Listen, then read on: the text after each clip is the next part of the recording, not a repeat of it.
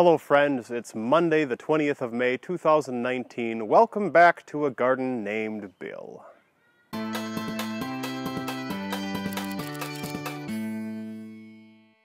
Well, as we begin, let me please be honest with you. It's actually the evening of Sunday the 19th when I'm filming this. I've got a busy day tomorrow, so I thought I'd come out in between the rain, because it's supposed to be rainy on tomorrow, and we've got this nice overcast, so again, good light in the garden. And as you can see right behind me right away, things have changed. I've got the arched trellis up right away, and actually, you can see it really well in this frame, and it's the most important part of the overview, essentially. I mounted it for permanence, and look at this. Oh, that is not moving. That is not moving. This is not going to fall this year. What I did differently, and I'll probably put a video out on this, but these, last year it was just sticking these in the ground, and that was it. This year they are anchored in, and essentially I've got a giant triangle here for support, screwed in at the bottom of the poles, and then I have buttresses, just like you see in cathedrals or other old fortified buildings. Buttresses that have about a 3-to-1 rise to run, and they're holding it really well. So screwed up here, screwed at the bottom, nice and sturdy. I'm very, very excited. So, like I said, I'll probably do a video just on that later in the season when stuff is growing up on it and it looks really, really cool. So, in the meantime, let me give you your panoramic overview shot. So to the left of me, behind me, and to the right of me, I've got raspberries that are all totally green. Below me here, you can just see the top of the rhubarb. I actually have some corn that's popping up in the rows over here, and I have 6 sunflowers that have started. There's so much spinach coming in here that it's topping off where you can see. That's going really nicely. The trellis is up. That took some time. The snap peas are climbing up it already.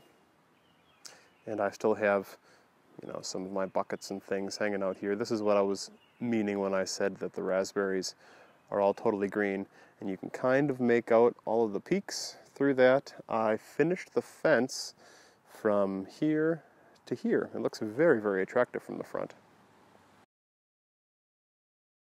Peekaboo! Been playing that a lot with our 9-month-old daughter. Good old object permanence. She would laugh at that if you're not laughing. Anyways, you see the rhubarb is really huge. One of my tasks for the week ahead, all around me are still these little raspberry plants that are starting to shoot up. I said last week I was going to give those to friends. I had 2 people who want a lot of them. And I said I was going to do it on Wednesday, and I ended up not. So it's still on my to-do list to pull those out nicely, wrap up their roots, and send them to friends. But I just wanted to show you how big, this rhubarb is. I've been using so much of it. I think I've already used about 2,000 grams so far this season, and it just keeps producing. I've got really, really healthy crowns. So you can see to the left of me here, this is all said and done. I ended up going around with wire, and that's how I affixed these to the rods, and those are all underneath the buttresses, screwed in place, etc., etc., and I've got my peas climbing up it. I didn't have time to finish this the other night, and I wanted to show you what it looks like. Essentially, all I have to do is unscrew the buttresses, slide the wire down, re-screw the buttresses, and then anchor them along the poles. That'll take me like 20 minutes or so if I'm putzing. I just haven't gotten around to it. And also, it's been really, really cool here. Today's high was only 49 degrees and it's drizzling. So it's been on and off for really cool weather or moderate weather. And I haven't planted my pumpkins and my butternut squash and those kind of things yet, because I just don't think they'd be coming up. Anyways, that's on my docket this week too. To the right, we've got spinach, which looks fantastic. To the left, we have we have zucchini that are coming up. I planted 3 seeds, and I've got 1, 2, 3 of them. So complete germination. I will thin that out and have one very hardy plant growing in here. In a similar fashion to the barrels, which I put a video out on this week, by the way, all of these little soda bottles and milk containers are doing a nice job starting the sunflower seeds. And I think I have half a dozen of them germinated and looking really nice like so. I'm going to keep these on until they're just about to the top, because last year I had some varmints chew them until they got to a certain height, and I'm not letting that happen again. You can see down here we've got a great big bumblebee who's doing his job pollinating the gooseberry bush. In fact, I can see 3 more inside here. You can hear them when they move. They're so beautiful. I wish I could get a better shot for you. Anyways, as you look at the bumblebee, you can see the florets on the gooseberry have all closed up. They've all been pollinated. And now, whoopsies, focus. Hold on, let's see. How about I focus? Yeah, there we go. You can see that they're starting to form the actual berries, those little spheres at the apex of the bud. Those are the gooseberries, so they're just going to fatten up now week after week.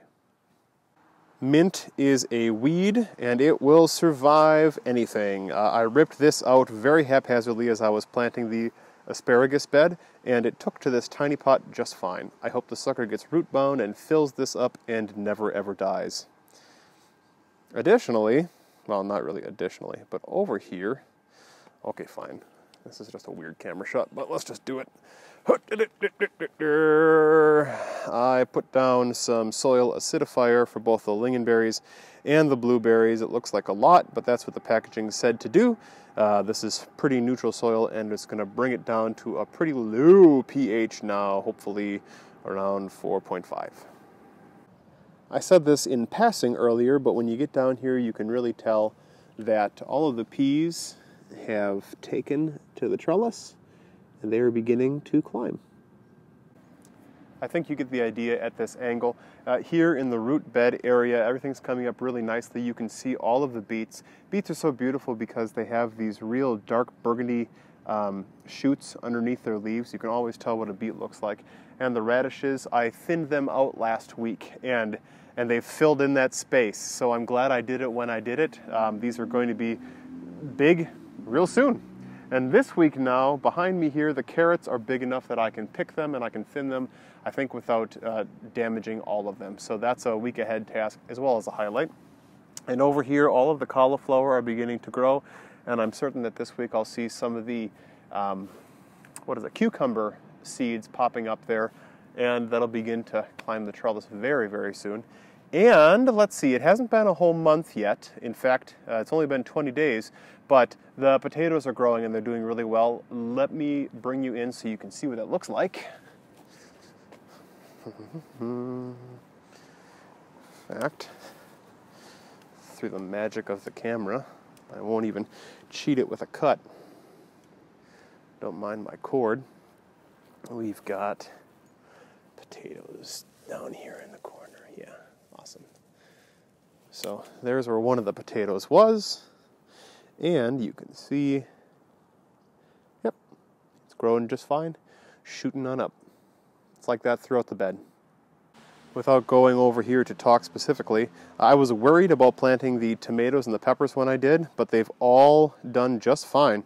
I mean, look at that. That's a store-bought tomato from the greenhouse, and it's gorgeous. In fact, I already trimmed off the bottom leaves on both of these store-bought tomatoes. The peppers are doing really well. In fact, they're all growing. They're bigger than they were last week. And way over there in the corner, those are the tomatoes that I started that I thought for sure were going to die. Within a week and a half, they've become dark green and they are starting to grow. So I'm going to stake them this week and encourage them to grow on a small stake towards these big stakes where they will hopefully climb all summer. Same with the tomatoes down in this corner. But I was worried about them, and it turns out my fears weren't necessarily founded. All of the fruit trees are gorgeous, but this peach tree is particularly so. And I think the focus is on my face now, but I've got, 7 or 8 little buds where the peaches are going to be, and I think I'll let a few of them go to fruit. I don't mind if I get half a dozen peaches on this tiny one, especially if they're on the main stalks here. I don't think it's going to rip off any of the new growth. I'll keep an eye on that, but it's so pretty. Ever since I put the spreader, which is just right below you, on, gosh, this peach tree just looks so gorgeous. And as promised, here's a shot of the entire fence from the right of the door all the way to the left.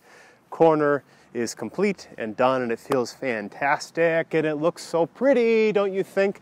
I just love that purple, and it's amazing looking from the street.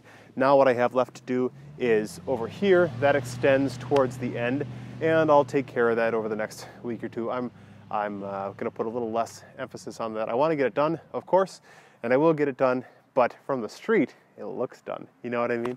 So it feels really good. So this was a quick video, I know, but like I said earlier, I've got some stuff to do, and I still wanted to make sure I came every week with a garden tour to you. I'm going to do it this year. I know I petered out at the end after like week 14 or 15, and it got to be like every other week. That's not going to happen this year. So good changes. I feel really great about the arch, and I'm excited about the fence and everything that's growing. It's, you know, despite the cool weather, it's already very beautiful in here. It's hard to believe that it's only the 20th of May. Most people don't even have a garden planted yet in my area, and they won't for another couple weeks. So I feel good about myself.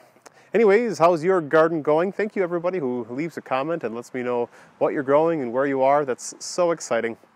I think what I'm going to do in June, and you can let me know what you think about this, but I would like to do a viewer submission video. So maybe for the first 2 weeks in June, I will ask people to send me pictures or short videos of how their garden looks and some of the highlights of what they're growing, and I will put those files together, and maybe mid-month we'll do a viewer submission video. Sound like a good idea? Let me know if you like that, leave a like, and tell me so in the comments down below. As always, thanks a lot for watching. Have a wonderful week, happy growing, and until next time, take care.